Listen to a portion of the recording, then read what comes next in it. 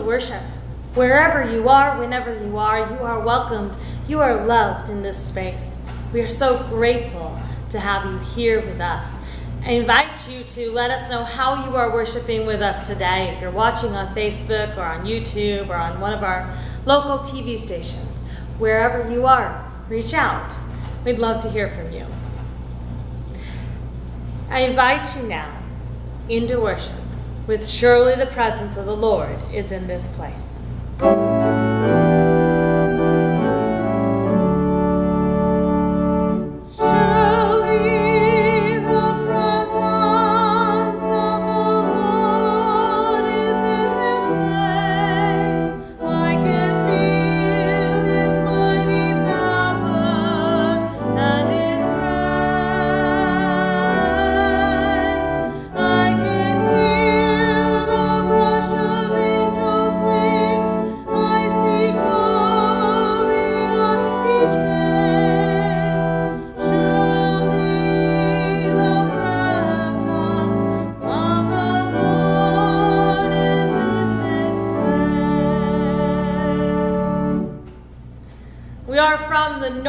And the South. We are from tiny apartments and expansive homes. We are from this country and far away. We are from big families and dinners made for one. We are from stages of grief and stages of love. We are from hot summers and cold winters. We are from kitchens with passed down recipes and front porches with old familiar swings. We are from the dust of the earth and the stars of the sky. We are from a lot of places. But today we are here. Today we are together. Holy God, gather us in. Our opening hymn this morning is I Love to Tell the Story.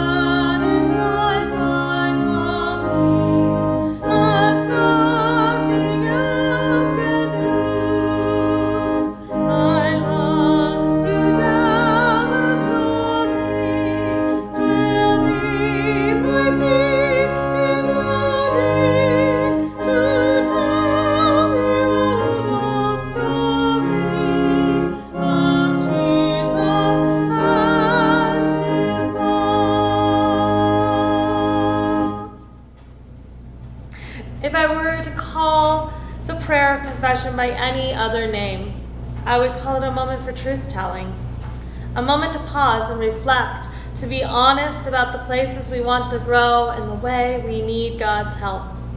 Family of faith, there is power in honesty, so pray with me. We worship a loving and gracious God. When people heard that Jesus was from Nazareth, they asked, can anything good come from Nazareth? We confess, God of beginnings, that we haven't asked the same questions. Can anything come from that side of town? From a school with poor test scores? From a criminal history? From the opposite political party? From a history of addiction? From a faith with doubt? From a church with faults? Holy God, forgive us for doubting that you are in all things at all times. Open our eyes to see your goodness, not as something that resides here or there, but as the expansive grace that it is. Can anything good come from there? Yes. Always yes. Amen.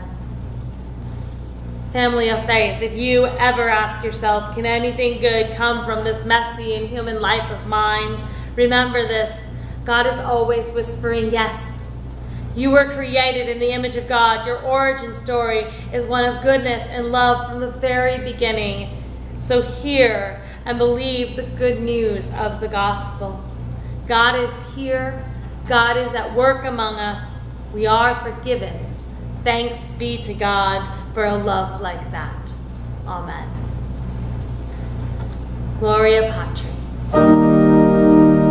Glory be to the Father, and to the Son, and to the Holy Ghost, as it was in the beginning, is now, and ever shall be, world without end.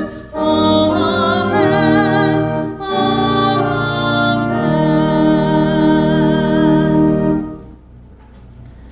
We are starting a new series called I Have Been Meaning to Ask.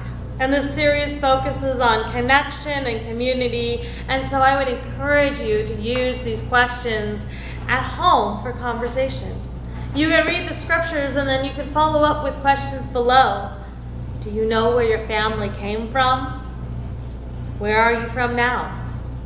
What is good about people coming from different places? Why is it important to remember that we all came from the same place originally? These questions can be great ways to share with your children about their own origins.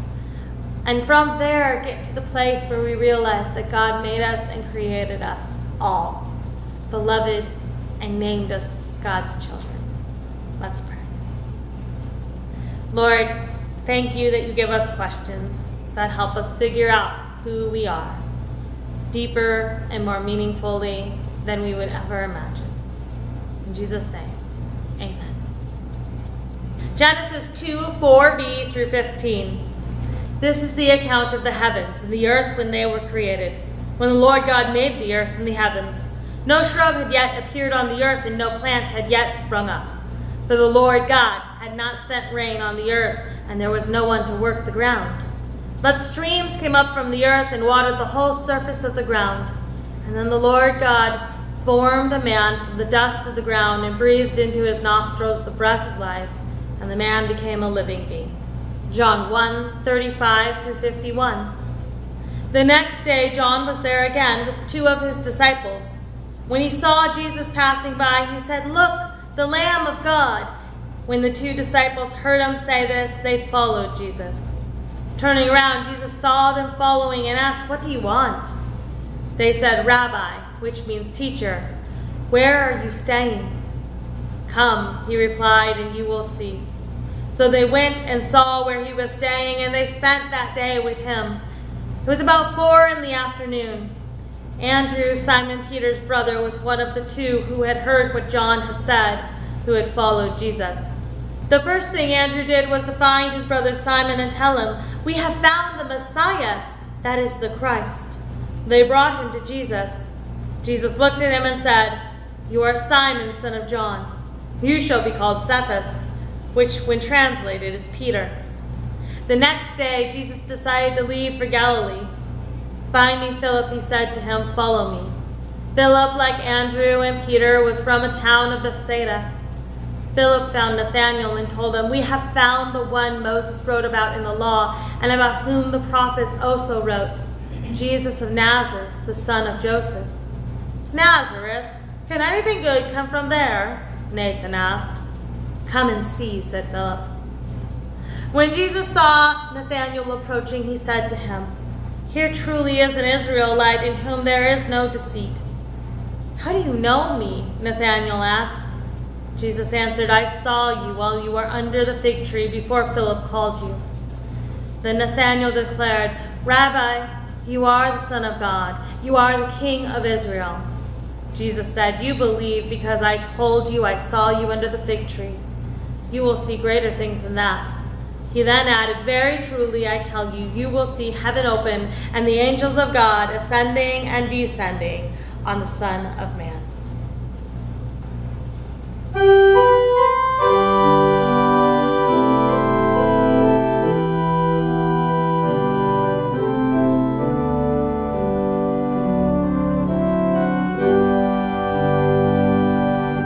We all come from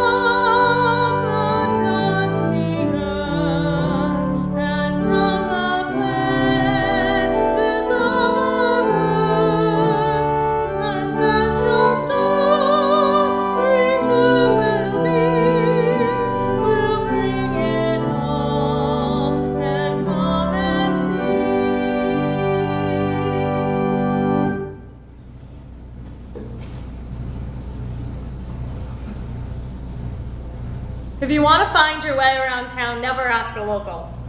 Moving to town, I learned this lesson very quickly because I would ask for directions of how to get to certain people's homes, and they usually come out like this. Well, you go down to Jimmy's old barn, and you know the road stretches down a bit, and the old barn's on the right, and then when you get to the barn, you turn left, and you keep going until you get to May's cow field, and then once you get to the field, May's field, then you go right, and you keep going about 3 miles, which is never 3 miles, and you get to Ma's old farm, and that's where you're going to find them. We all have such a familiarity with one another that directions sound a lot like that. Rather than being you go north on the road and you turn right, it's all familiar because we know our stories. We know where people will be.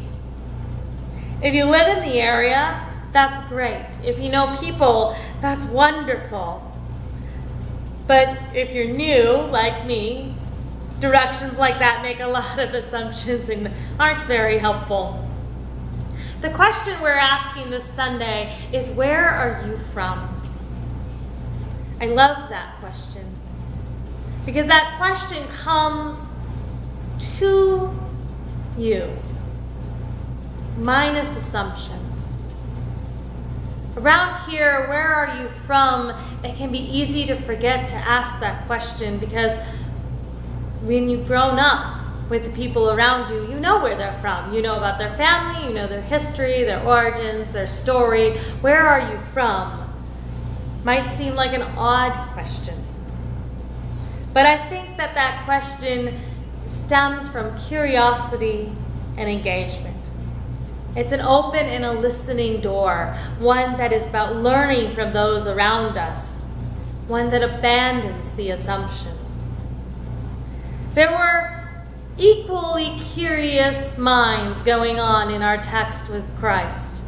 When the disciples first entered in and they began to meet this new rabbi, this hot thing hot off the presses, they began to ask, where are you staying? Can anything good come from Nazareth? And here were the answers. Come and see.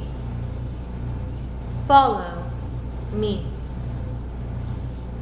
Those aren't exactly answers to the question, right? There's not anything specific in there that tells you how to get to where you're going to be.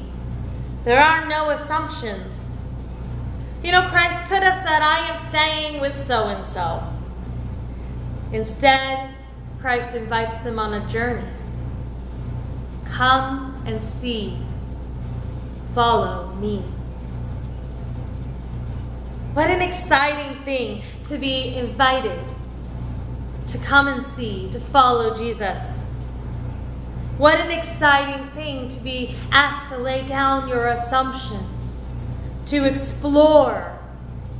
As disciples, each is called to follow, and they are invited into a new space. And look at what those new spaces are. I just love how in this text we see this recreation of identity happen. That just as Christ is refusing to answer their questions black and white, Christ is remaking them. For instance, in the case of Peter, where he is renamed, Jesus looked at him and said, you are Simon, son of John. You will be called Cephas, which is translated Peter. In other cases, like Nathanael, they are seen. I saw you while you were under the fig tree before Philip called you. Here in this space, the disciples are invited to engage in a relationship with one another, and it's in that engagement that they learn and discover who Christ is. It's in that engagement that they are called to examine what they are there for. And they are called to set aside their assumptions. Assumptions like, can anything good come from Nazareth? Consider this. Where are you from is an opening question. A question that invites you to learn. A question that holds you in sacred space of curiosity. It's a question that doesn't assume anything about the people that you're with, other than to say, I want to know more. I want to know more about who you are. I want to know more about what you are. I want to know more about where you come from. I want to understand. Can you imagine what it's like to approach Christ with that kind of openness, with that kind of understanding, with that kind of desire to know more, to be in relationship with Christ? I think that relationship that we have with Christ, it is so easy to get called into when we drop our assumptions and we simply come and see, we simply follow. And I think that relationship is more than just about getting to know Christ on our own. The disciples weren't called to learn about who Christ is on their own, and they wouldn't sit in a space on their own by themselves. At the same time that they were learning about who Christ is, they were learning about one another. They were asking questions about one another.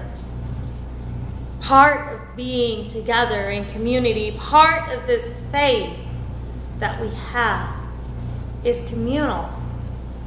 There's a piece of it that calls us into one another's presence, that invites us to learn as much as we can. And we need to do that with open questions. Where are you from is a great question, because it allows people to come from all sorts of places. If someone were to ask me, where are you from? It's easy for me to answer, where am I from? Washington State, California, Michigan.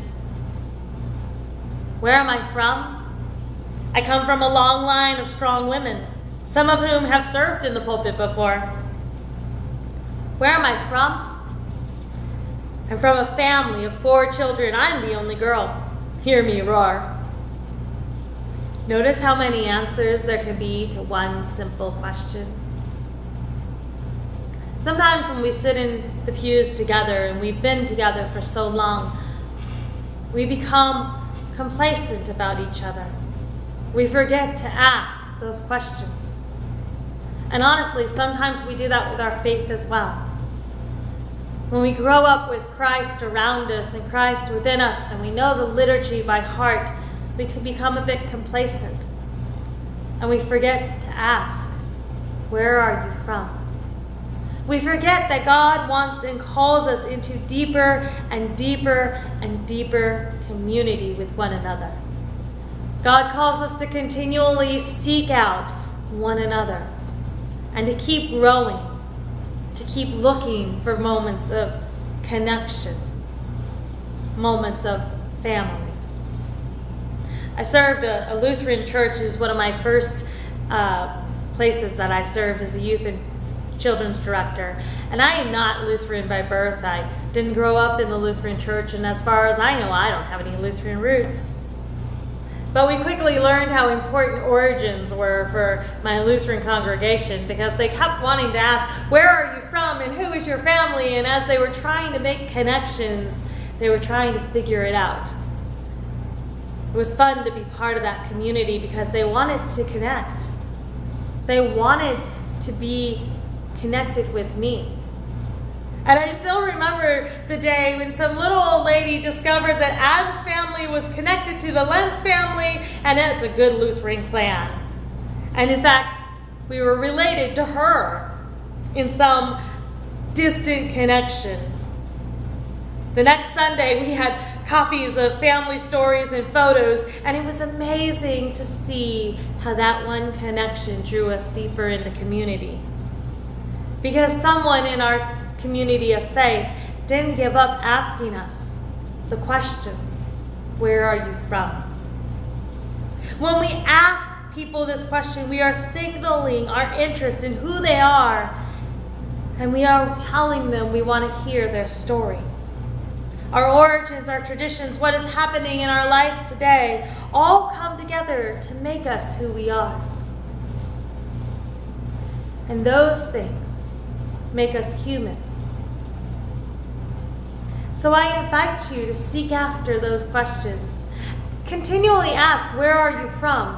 Where have you been? What has your life been like? Take the gift when someone shares it with you. And I invite you to do the same in your own faith with Christ Jesus. Go to Christ and ask, Lord, where are you from? What are you doing? Where do you come from? I want to know more. Because it's in there that we will find deep and meaningful relationship. And it is in that deep and meaningful relationship that we learn to love one another, we learn to honor one another, and we learn to be together as God's called. Where are you from? Amen. Our closing hymn is In Christ There Is No East or West, verses 1, 2, and 4.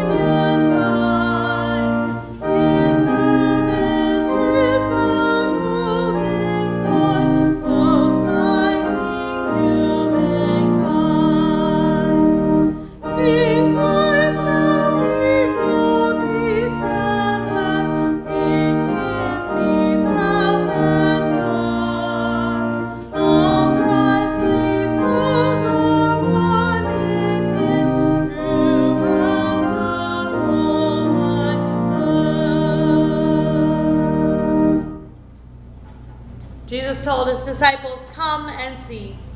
Come and see the healing that is about to take place. Meals at the table, the little ones who will run to me. Come and see the prisoners freed, the hungry fed, the demons cast out. Come and see the crowds and the walking on water and the prayers in the garden. Come and see, friends, we are being invited to come and see a deeper life of faith. One of the ways we can say yes is by giving what we have. Time, money, and our talents. So let us say yes to this invitation of faith together. Let us give our tithes and offerings. Amen. Let's lift up our voices with our doxology. Praise God from whom all blessings flow. Praise him, all creatures here below. Praise him, all rocky heavenly ghosts. Praise Father, Son, and Holy Ghost. Amen.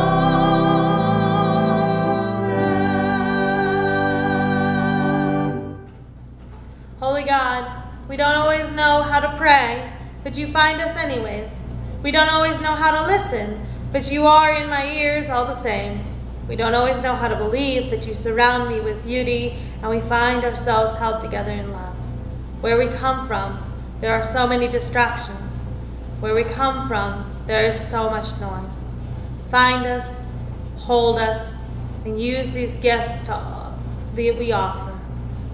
And now we lift up our voices together in the words that you gave us.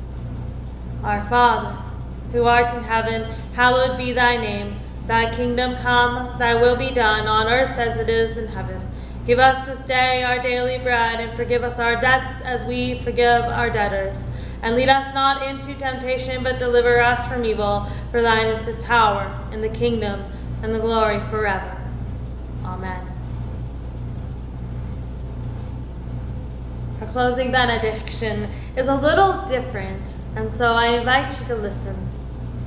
Family of faith, as you leave this place, may God grant you the curiosity to counter assumption, the vulnerability to befriend, the bravery to speak your truth, the wisdom to listen, the strength to ask for help, the resiliency to choose love even when it's hard, and the awareness of the Holy Spirit always beside you. In the name of the great connector, love itself, go in peace and serve the Lord.